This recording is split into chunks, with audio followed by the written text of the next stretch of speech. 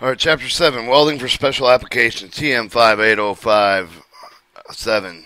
Chapter 7, Welding Special Applications, General. This chapter discussing welding application for the concrete reinforced steel bars, railroad crane rails, and coasting with the composite of the materials of the application welding procedure must be qualified with the suitable testing Appendix B of the personal skill within the specific process being used to be doing the welding. Must do the welding. 7.2 Reinforcement steel bars. Widespread with the large diameter of high strength, the reinforcement bars have been welded in place. If the very important welding is required for the hard for the impractical overlap of the bars, relaying of the surface surrounding concrete to transmit the load from one bar to the other. Yet many of the reinforcement steel bars are classified hard to weld because of the unfavorable chemical composition, hard carbon equivalent. Some of the specifications prohibit the arc welding reinforcement steels with the carbon contents exceeding of the 0.5% of the percent. The procedure for the welding splice for the reinforcement steel has been used successfully since the middle of the 1930s. The shield metal arc welding and thermite welding have been most popular method for the joining reinforcement bars for the field construction for the pressure gas of the submerged arc welding of the process of force shop welding, gas metal arc welding, and the flux core arc welding also have been successful in the past few years.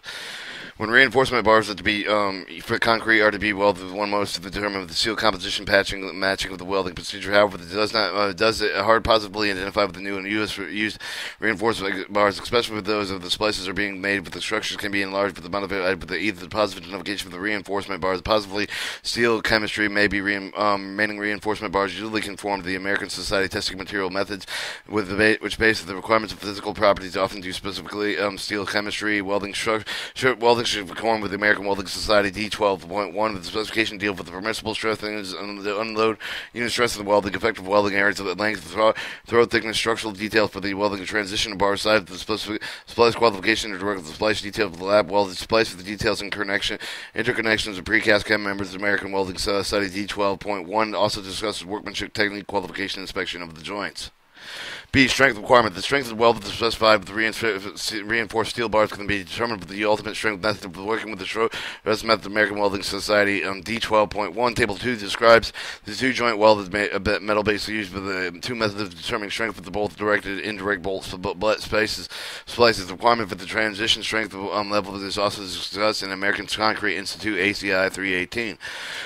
Welding procedure joint reinforcement bars can be made into several ways: shield metal arc welding, gas metal arc welding, flux core arc welding, thermite welding, and pressure gas welding. American Welding Society D12.1 Section 5 detail of the procedure to be used with the various welding procedure. American Welding Society D12.1 with the table 5.1 show the various type of electrode materials to be used with the 3 arc welding process. The thermite and pressure gas welding do not require the filler metals. The American Welding Society D12.1 table of the 5.2 shows the preheating temperature to be used for the various carbon have equivalents of reinforcement bars with a different size. B. D. Mechanical butt slices. Splices in reinforcement steel bars can also be made mechanically. The splice method has been developed, which uses the exothermic process, molten filler metal to put in the angular space between the bar and the high strength steel sleeve with the inside the diameter larger than the overall diameter other than the bar. Since the strength of the joint does not depend on the fusion of the filler metal to reinforce steel for the sleeve, this is classified as a mechanical joint rather than a welded splice. E. Contract specification. Contract specification should include the requirements of the procedure qualification, welder and welder operator qualifications, and inspection. The inspection should cover the material, the equipment necessary to conduct the welding procedure, with the qualification of the welder operator, the completed work of the records. The work qualification testing must be conducted on the same material will be used, but the actual construction requirements for the welding procedure should be covered. The material specification of the welding process to be used, position of the weld, and the filler metal classification, the type of the pass from the single or multiple pass. The procedure should also include the requirements for the preheating interpass temperature and the post-weld heat temperature treatment is required. 7.3 Rail.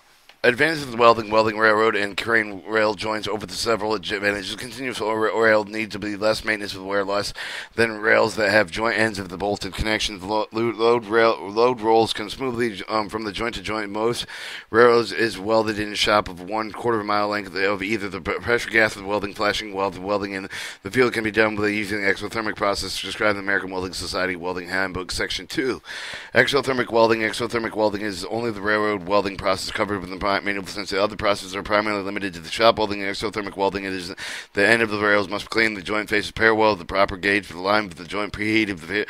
However, the production joints may be used in shop, but their other field does not necessarily produce the consistent strength, and so the following precautions should be taken.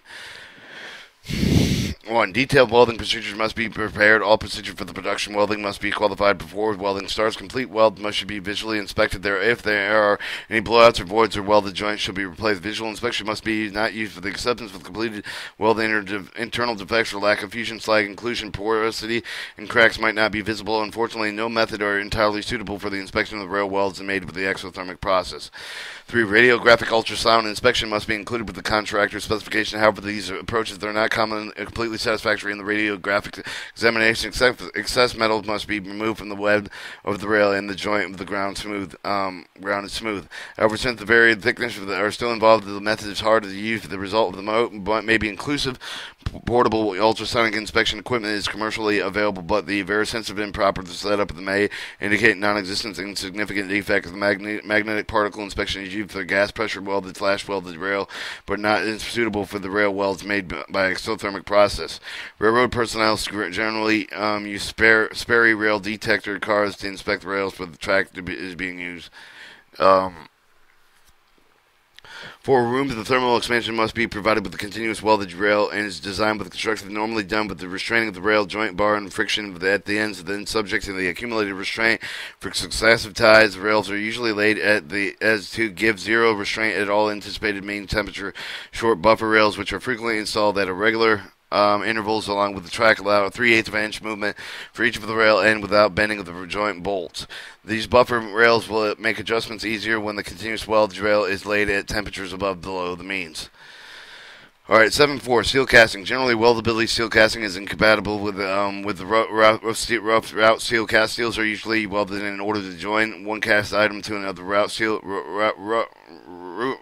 steel items are repaired to repair defects of the damaged casting. The weldability of the steel is primarily the function and composition of the heat treatment. Therefore, the procedure for the precautions required for welding through steel is also applied with the cast steel. Similar composition for the heat treatment and strength of welded casting can sometimes be simplified by first considering the load in the area being welded, and often the actual strength needed in the weld. Castings are often complex, especially analysis may be required only on the part of the entire structure. But when the welding of the section of the steel casting does not require the full strength of the casting, one can sometimes of the lower strength welding rods and wires or the parts being welded on the casting can be lowered, strength and linear analysis than the cast steel part. Under such conditions, the deposited welded metal usually matches only the strength of the lower the strength member. With a heat treatment electrode, the necessary welding sometimes can be done before final heat treating.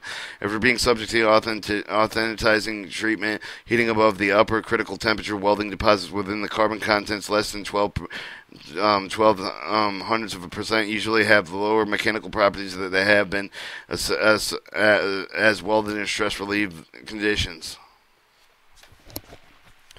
Welded joint design. The structural weld of the joint design of the cast steel weldments are similar to those used in the Roth Steel American Welding Society D11-1 Section 2, but the design criteria for the welding connections and listed pre-qualified joint designs.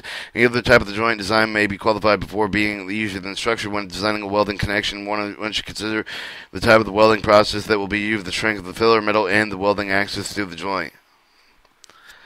Recommended filler metal. The choice of the electrode filler metal is based on the type of the cast steel being used with the strength needed of the joints and post-welded heat treatment. When welding carbon alloy cast steels, the electrode is recommended with comparable wrought steel. The steel plate should be used when cast on stainless steel and the steels are joined to either the cast or ferritic metallics materials. The proper filler metal depends on the surface conditions. If surface temperature is low below 600 degrees Fahrenheit, the stresses are moderate with high alloy austenitic stainless steel, such as the type 309 and 310, is generally used for the surface condition under the high temperature stresses.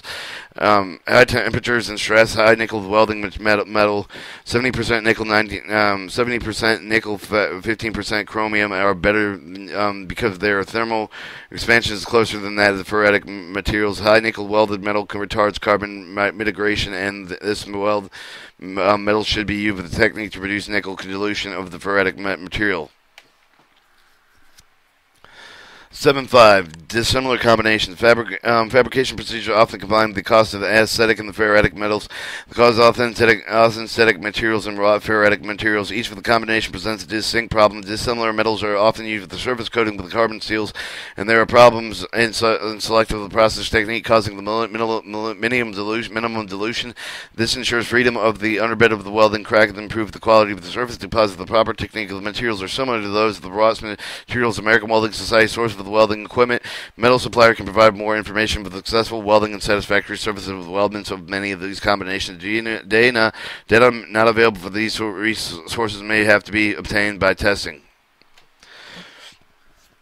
Alright, 7.6. Coated and clad materials. Composite materials are often structured to retain special properties. The general thicker supporting layer of the base metal is bounded with the thin layer of another metal, often more expensive, which has desirable properties that may include the corrosion resistant, thermal electroconductive, the abrasion resistant, and decorative appeal.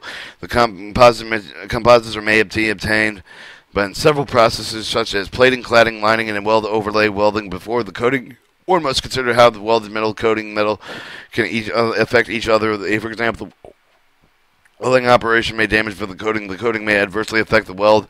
The welding clad plate or applied liner construction. Other operation must control the dilution of the welded material. One, two metals meet. The joint preparation, penetration, electrode selection, welding process, welding techniques as are important consideration of welding clad materials applied with liners. Detailed information is also American Welding Society Welding Handbook, Section 5.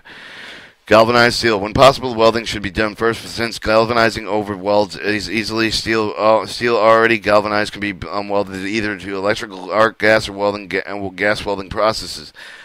But the zinc coating next to the weld may be damaged much that it might not protect the steel. Thus, a coating must be applied to the weld joint to protect it from the corrosion. The joint may be designed so that the galvanized steel is subject to tensile strength during welding upon cooling. The stress metal cold fracture when the molten zinc of the zinc vapor penetrates the welded joint before the weld. Therefore, the zinc should be removed from all joint surface and strength measurements. This should be done far enough from the expected toes of the weld to prevent such embrittlement. Light gauge galvanized sheet metal may be welded with a gas metal arc welding without substantial damage to the galvanized coating. This can be done with the forest bronze filler metal. The carbon arc process can be used with or without silicone bronze filler metal. More information on welding zinc coated steel is in American Welding Society D19.0. Chapter 8. Inspection Procedures.